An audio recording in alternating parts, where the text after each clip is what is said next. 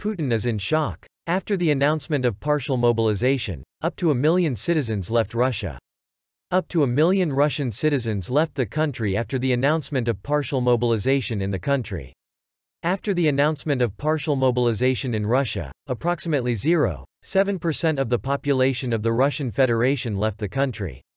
Exact data on the citizens of the country who left Russia has not yet been given, however, according to State Duma Deputy Dmitry Gusev, this number is about 1 million people.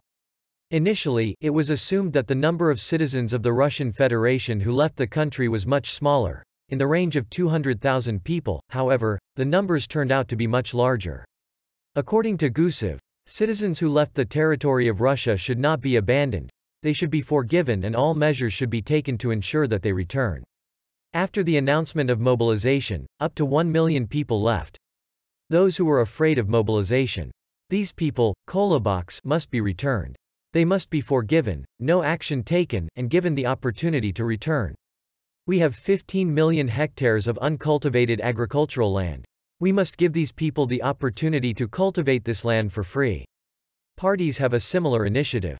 But such issues need to be resolved jointly, Gusev said.